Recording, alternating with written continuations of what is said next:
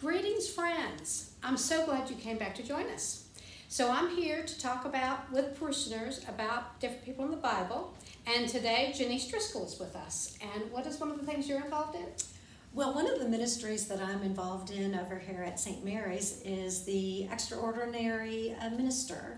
And I take communion to nursing homes. And that has been something that's been on my heart for a very long time.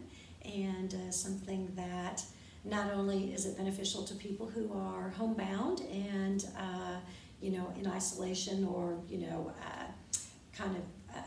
alienated from the parish community, it also is good therapy for me because we develop wonderful relationships, and so it's an honor to be part of that ministry. And thank you for doing all that. That's a wonderful ministry. So before we start, I'm going to show you a Bible as usual. So this is a Bible, the New American Bible. And one of the nice things about this Bible is this is the translation that you will hear at Mass. So if you want to hear the exact words you hear at Mass, this is a good one. And so many Bibles look like this. They have pictures on the front. So if you want a picture on the front of your Bible, you can find a Bible with a picture on it. And this would be for you. I use that Bible too. Really? I do.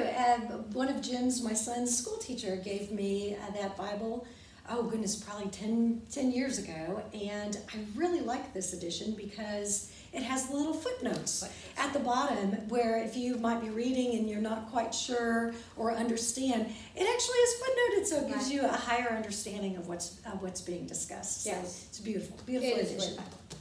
So, who have you chosen for us to talk about in the Bible? So, there's someone in the Bible that I can completely relate to, and that's Mary Magdalene. And the reason why I would like to talk about Mary Magdalene is because, like her, I am a sinner. I've got evil spirits in me too that need to be kind of like driven out through the love of Jesus Christ and the saving power of God. And so she has always been a great inspiration to me because of that. And Mary too, I think everybody knows the name, but not many people really know how important she was and some of the really important things that she did. Yeah, I think probably one of the greatest things was that, of course she had such a very close, intimate relationship with Jesus Christ, which, we're all encouraged to do that, to know each other so intimately. But then also, what I find really just beautifully fascinating about her is that, she was one of the first people who, Jesus, the risen Christ, she saw the risen Christ. So she was the first one. And so to me, that just is such a beautiful thing. And then she gets this ministry herself from Jesus, who he tells her, go, tell our disciples, go, I'll meet you in Galilee or, whatever. So she runs, she runs in haste, to go tell the disciples that she has seen the risen Lord. And a lot of times when, I am graced with the Holy Spirit to see the workings of Christ in my life, I kind of feel like her, that I want to go run and tell everybody about the beautiful joy of having Jesus in your life. Yes, and we should all be that way. We should all be running. Yeah, running. So the other thing I think is funny about that story is that in one of the Gospels, it has her seeing the empty tomb, and then going back and telling Peter and John going with her and seeing the empty tomb, but then they went back home.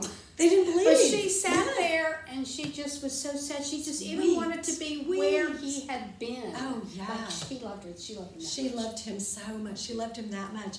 And I think, in reading the gospel stories, each gospel has a little different take on, when Jesus approached Mary. The funny one is when, she was weeping, there in front of the open tomb, the empty tomb, and here comes Jesus, and she thinks he's the gardener, which I think is really great. And something else that I think is really cool is that Jesus doesn't always present himself as Jesus, like the Jesus we think about. We have to see Christ in others. I think that's a really beautiful kind of way to put that, where she sees this man and she immediately just thinks he's the gardener, and please, sir, just tell me where you've laid him, and, I'll take him and take care of him. And he's like, Mary, you know. Yeah. She's like, Rubani? Yeah. You know, Yeah, and she yeah, realizes, you know, that's the teacher, that's Right. Jesus. Yeah. And so then he's like, you know, quit holding on to me, you know, go and tell the disciples. So I think that's another Right, cool right. sort of thing to think about, you know, is that Jesus won't present himself as Jesus in our lives. He'll present us with others who represent the love of Jesus Christ as we work the workings of the Holy Spirit through others. Something else I love about that story also is that in the garden, man's job was a gardener. Yes. You know, and Oh, yeah. so Jesus was sort of, that showed how he was sort of the new Adam. That's right. He was yeah, the isn't gardener. that brilliant? Yeah, I know, it's yeah, brilliant. yeah, Yeah. You know, when you really meditate Yeah. on these stories, you know, reading the Word of God, of course, is just amazing to begin with. But then when you meditate Right. on His words, you know, it's kind of like peeling the onion, you know, or unpacking the, you know, the package, is that there's layer upon layer upon layer of things that could be so meaningful in our life. And so that's a Right. beautiful thing. Yeah. So one of the other things, of course, that Mary did is actually help support Jesus and his followers when they were traveling. Oh, sure. You know, so the women of Galilee, you know, there Right. was a group of them, Right. you know, 4 or 5, you know, and I thought that this is really kind of a cool thing to think about too, is that, you know, Mary is mentioned by name. By name, right, By name. right. And one of the few that's mentioned over and over and over again. Over and over and over again. She's mentioned by name. Right. And how they continually, you know, ministered or provided resources, I guess. Is Provided the- resources, yeah. Provided the resources for them as they were in their Right. ministry. And so I think that, you know, again, she was a very well-known individual in his life. Mm-hmm. And really, I think just demonstrates again how the community surrounding Jesus, his followers, and who wanted to be just to be with him, you know, Right. just be a part of him. And I thought that was really very beautiful also. Right. And one of the definitions of a disciple is somebody who actually walks in the footsteps. And Exactly, they literally walked in the footsteps. I've just always thought that was Yeah. great. You know, something else that strikes me when, you know, we talk about Mary Magdalene or, you know, learn from Scripture, you know, kind of some of the stories where she's a part of, is that, you know, she was one of the ones who stayed. You know, the disciples kind of disbanded after, you know, Jesus was crucified, or that, you know, while he was being crucified. And here were these women, you know, some of them were kind of, you know, far off and crying, you know, in the background. And then in another gospel, she's there with Mary, the mother of Jesus. And they're there at the crucifixion. And it, you know, it occurred to me that, you know, in those days, it would have been, you know, unheard of.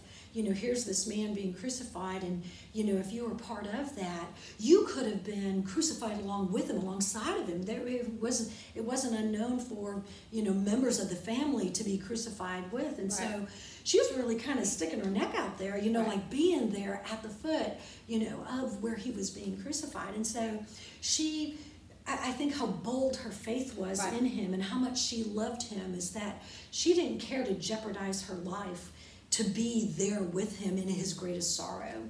And I think that's also true in our lives. Sometimes the brave, bold thing to do is just to be there. To be present. Just to stick it out in the hard times. And that's sometimes it. You're exactly right.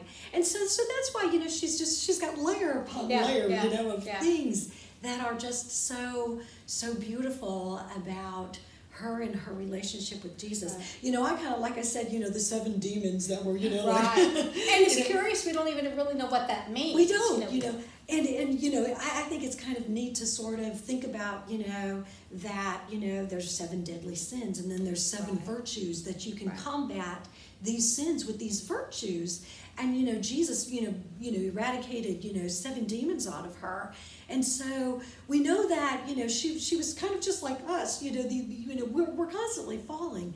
Right. And so even though she, you know, had this sinful behavior, or had these demons within her, you know, she still was so close to Christ. And so, you know, to think about her as just, you know, a common Joe just like me, Right. and to know that Jesus could love me that deeply, to be a part of my life, is just, you know, sometimes I think about it and I want to cry Yeah. in my heart myself, to realize just how much I'm loved. Even in my sinful behavior, I'm still just loved. It's really mind-boggling to me. There's hope for all of us. There's hope for all of us. Yeah. You know, she says hope for all of us. So another image that I love of Mary, and I have never seen this art, is the three women, Mary Magdalene, who brought the spices, which is why they went to the tomb in the first place, and how even though their Savior, their loved one, had died, and they saw him die, and they put him in the tomb, they still were going to carry on. I mean, even though it was only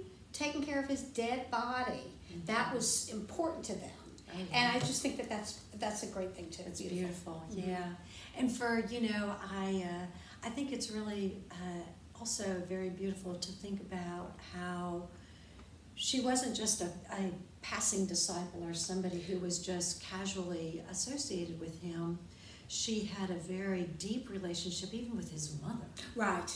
You know, and so that she was part of that inner circle, and being from Galilee, she may have known Jesus from the time he was, a child. I mean, they could have been childhood friends. You know what I mean? I mean, they could have been neighbors, for goodness sakes. Yeah. And so it's just, like I said, there's so many layers when you think about her and meditate about her relationship with Jesus, how beautiful and how close, intimate friends they were. Right. Yeah. So, do you have any story of maybe Mary Magdalene in your own life? I know that you have. I always have crazy stories. I know. I will tell you that for me, truly, why she's so important to me is again because to be humbled by the love of Jesus Christ in my life, and how I have realized in my life, how sinful my behavior has been, and how many demons I have, running around inside my head sometimes. As we all do, yes. And really, truly, the only way in which I find peace when I am so troubled and so disturbed. We run around trying to, find cures for things and, therapy and, doing all these other things. Really, truly, my only cure is Jesus Christ. Right. That's right. I mean, that really, truly is. And I think through Mary and understanding her relationship with him, I realized that the only way that I can be cured and to be saved is through my love of Jesus Christ. That's right. And so that's what, her story tells me. Is that there's hope for me, there's the love of Jesus, and when I am troubled and when I am disturbed, really I just go to my knees and talk to the Lord, and within seconds, within minutes, within just a short period of time, I feel the flood of grace and I feel the love of him, wash down upon me. And really cleanse me of my sins. And so it's a beautiful thing. It really, truly is. And so, through Mary Magdalene, there's hope for me even. Yeah, praise God. Praise God. And then also, of course, as we talked before, that when the Lord has touched you, it is important to share that information. Maybe not the particulars, but how, Jesus has so changed your life and saved you. That's exactly. Which I know that you do all the time. I do. So, I run in haste. I really do. And I'm like, oh my gosh, I got to tell you this story. This is the craziest thing, I felt the Spirit, move within me today. Or this is how I saw, Jesus in someone else. Or, this is how he's touched my life today. Right. And, that we're empowered to do that. I mean, this is our ministry as Christians. Right. We're supposed to run in haste always, to run and go, tell each other, to support each other, and to be a witness to the love of Jesus Christ in our lives. That's right. Okay, praise God. Praise God, right? That's it. All right, so we hope you come next time when we talk with some other person about some other saint, and it's going to be great. Yep. And God bless you. Thank you.